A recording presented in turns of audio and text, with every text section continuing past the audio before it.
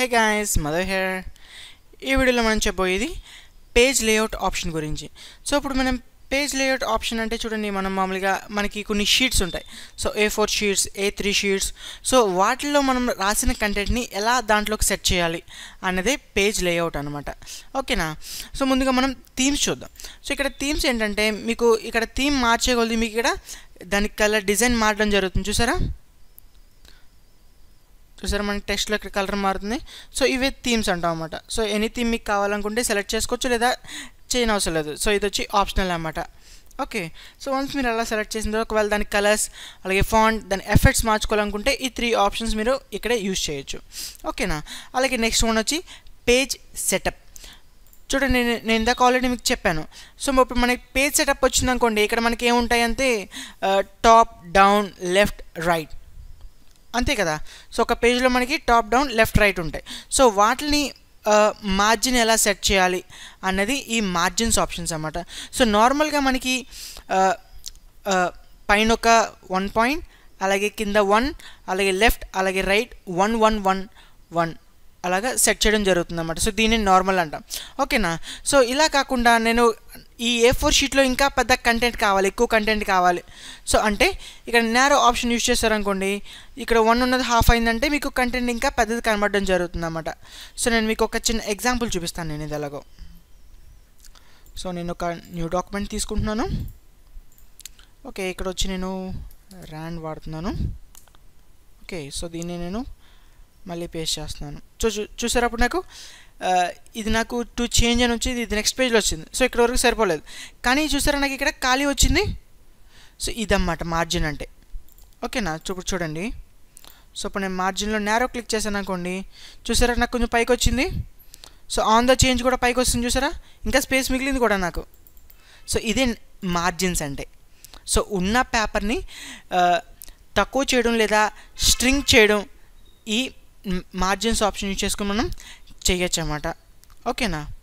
So margin white. So ఇలా మీరు click చేసే కొద్ది మీకు ఇక్కడ పేజ్లో సైజ్ అనేది మారడం జరుగుతుంది అన్నమాట. సో ఇది మనకి డిఫాల్ట్గా నార్మల్లో ఉండడం జరుగుతుంది. ఓకే, సో ఇదే మార్జిన్స్ అంటే. ఓకే, నెక్స్ట్ వన్ అలాగే ఓరియంటేషన్. సో ఓరియంటేషన్లో మనకి పోర్ట్రేట్ అలాగే ల్యాండ్స్కేప్ అని ఒక 2 ఆప్షన్స్ ఉంటాయి అన్నమాట.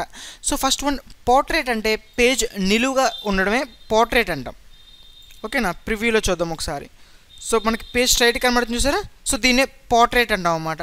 ఇదే ల్యాండ్స్కేప్లో కావాలనుకోండి, ఇక్కడ ఓరియంటేషన్లో ల్యాండ్స్కేప్ క్లిక్ చేశారంటే మనకి పేజ్ అడ్డంగా రావడం జరుగుతుంది, చూసారా? సో మనకి ప్రింట్ అడ్డంగా వస్తుంది అన్నమాట. సో దీన్నే ఓరియంటేషన్లో పోర్ట్రేట్ అలాగే ల్యాండ్స్కేప్ అంటాం. ఓకేనా? అలాగే నెక్స్ట్ వన్ ఇందులో ఆప్షన్ వచ్చి సైజ్. సో ఈ సైజ్ ఆప్షన్ ఏంటంటే చూడండి, ఇప్పుడు నేను ఆల్రెడీ మీకు ఇందాక చెప్పాను, ఈ షీట్స్లో డిఫరెంట్ టైప్స్ ఆఫ్ షీట్స్ ఉంటాయి. సో ఎలాగా మనం మామూలుగా నార్మల్గా అందరికీ తెలిసిన షీట్ ఏంటంటే A4 షీట్. సో అలాగే నెక్స్ట్ వన్ A3 షీట్, లేదా లెటర్ షీట్, అలాగే లీగల్ షీట్, లేదా బాండ్ షీట్, అలాగే A3 sheet, B4 sheet. So ఇలా మనకి కొన్ని షీట్స్ అంటూ ఉండడం జరుగుతుంది అన్నమాట. సో ప్రతి షీట్కి మనకి ఒక డిఫాల్ట్ సైజ్ అనేది ఉండడం జరుగుతుంది.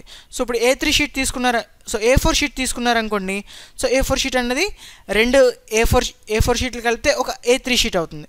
ఓకేనా? సో A3 షీట్ కన్నా B4 షీట్ ఇంకా చిన్నది ఉంటుంది. సో లెటర్ షీట్ అంటే A4 షీట్ లాగే కొంచెం చిన్నదిగా ఉంటుందన్నమాట. ఓకేనా? అలాగే లీగల్ షీట్ అంటే A4 షీట్ కన్నా కొంచెం పెద్దదిగా ఉండేది లీగల్ షీట్ అంటాం. సో ఇలా మనకి డిఫరెంట్ టైప్స్ ఆఫ్ షీట్స్ ఉంటాయి. సో మీరు ఏ షీట్ అయితే వాడుతున్నారో ఆ షీట్ ఇక్కడ సెలెక్ట్ చేసుకుని మీరు టైప్ చేసుకున్నారనుకోండి, సో ఇప్పుడు మీరు ప్రింట్ చేసినప్పుడు ఎగ్జాక్ట్గా మీకు పేజ్ ఎలా రావాలో అలాగే వస్తుందన్నమాట. సో అందుకని మనం సైజ్ అనేది ముందుగా డాక్యుమెంట్ టైప్ చేసే ముందుగా పేజ్ అనేది సెలెక్ట్ చేసుకోవాలన్నమాట. సో ఇప్పుడు నేను A4 షీట్ తీసుకున్నాను అనుకోండి, ఇప్పుడు సైజులో నేను A4 సెలెక్ట్ చేసుకుంటాను. ఓకేనా? సో ఇలాగన్నమాట. సో చూసారా? సో ఇప్పుడు A4 సెట్ చేసుకున్నాను. సో ఇక్కడ మార్జిన్ కూడా నేను నార్మల్గానే ఉంచాను, కానీ చూసారా కింద ఉన్నది పైకి వచ్చింది. సో ఇదే అన్నమాట. సో లెటర్ పెట్టిన కొంచెం కిందకి వెళ్ళిపోయింది, అంటే సైజ్ చిన్నది. సో A4 కొంచెం పెద్దది కాబట్టి పైకి వచ్చేసింది. సో ఇలా మనం సైజ్ అనేది ఇక్కడే సెట్ చేసుకోవచ్చు అన్నమాట. అలాగే నెక్స్ట్ వన్ ఏంటంటే కాలం. సో కాలం అంటే ఒక పేజ్ని మనం ఎన్ని విధాలుగా డివైడ్ చేయొచ్చు అన్నది. సో నేను 2 క్లిక్ చేశాను అనుకోండి, చూడండి ఇప్పుడు నాకు సో ఒకటి ఇక్కడ కంటెంట్ అంతా టైప్ చేసుకున్న తర్వాత మళ్ళీ నెక్స్ట్ ఇక్కడ నుంచి ఇక్కడ పైనుంచి స్టార్ట్ అవుతుందన్నమాట. సో ఇదే కాలమ్ అంటే. చూడండి ఇప్పుడు నేను ఎలా టైప్ చేశాను. సో ఇప్పుడు నెక్స్ట్ అయినా టైప్ చేసి చూడండి పైకి వస్తుంది. సో ఇదే కాలమ్ అండి. Okay, so 3 columns పెట్టుకున్నారనుకోండి.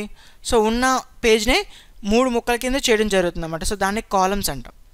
ఓకేనా, అలాగన్నమాట. సో నేను బ్రేక్ ఆప్షన్ మీకు ఆల్రెడీ చెప్పాను నేను. ఓకే, సో నెక్స్ట్ ఆప్షన్ చూద్దాం. సో నెక్స్ట్ వన్ వచ్చి లైన్ నెంబర్. సో కంటిన్యూస్ అని క్లిక్ చేశారనుకోండి లైన్ నెంబర్లో, సో స్టార్టింగ్ 1 వస్తుంది. సో మీరు టైప్ చేసి ఎంటర్ ప్రెస్ చేశారనుకోండి, సో నెక్స్ట్ లైన్ వస్తుంది అన్నమాట. సో ఇలాగా. సో మీరు లైన్స్లో చూపించాలి అనుకుంటే లైన్ నెంబర్స్ క్లిక్ చేసుకుంటే, సో మీరు టైప్ చేసిన ప్రతి డేటా ఎంటర్ చేస్తే మీకు లైన్ నెంబర్స్ రావడం జరుగుతుంది అన్నమాట. చూసారా, సో ఇదే లైన్ నెంబరింగ్ అంటే. ఓకేనా, సో అలాగే మీరు లైన్ నెంబరింగ్లో మరికొన్ని ఆప్షన్స్ ఉంటాయి. సో ఫస్ట్ వన్ అని పెడితే ఏముండదు, మామూలుగా ఉంటుంది. సో కంటిన్యూస్ పెట్టారనుకోండి, సో ఒక టైప్ చేసి ఎంటర్ చేసిన తర్వాత నెక్స్ట్ నెంబర్ వస్తుంది. సో అలాగే రీస్టార్ట్ ఈచ్ పేజ్ అని క్లిక్ చేశారనుకోండి, సో ఒక పేజ్లో మీరు ఎన్నైతే నెంబర్స్ వచ్చాయో ఎండింగ్ వరకు, మళ్ళీ నెక్స్ట్ పేజ్లో కంటిన్యూ నెంబర్ రాకుండా కొత్త మళ్ళీ నెంబర్ 1 నుంచి స్టార్ట్ అవ్వడం జరుగుతుంది అన్నమాట. సో ఇలా మనం ఈ లైన్ నెంబరింగ్ని యూజ్ చేయొచ్చు. ఓకే, అలాగే నెక్స్ట్ వన్ ఇందులో పేజ్ బ్యాక్గ్రౌండ్. సో ఈ పేజ్ బ్యాక్గ్రౌండ్ అనేది మీకు నెక్స్ట్ వీడియోలో చెప్తాను. ప్రస్తుతానికి ఇప్పుడు నేను చెప్పిన సైజ్, ఓరియంటేషన్ అలాగే మార్జిన్స్ ఎలా చేయాలో ఒకసారి నేర్చుకోండి. ఈ వీడియో మీకు నచ్చినట్లయితే లైక్ చేయండి, అలాగే సబ్స్క్రైబ్ అవ్వండి. కొత్త వీడియోస్ మీ మెయిల్కి రావడం జరుగుతుంది. Thanks for watching. See you on the next video. Bye.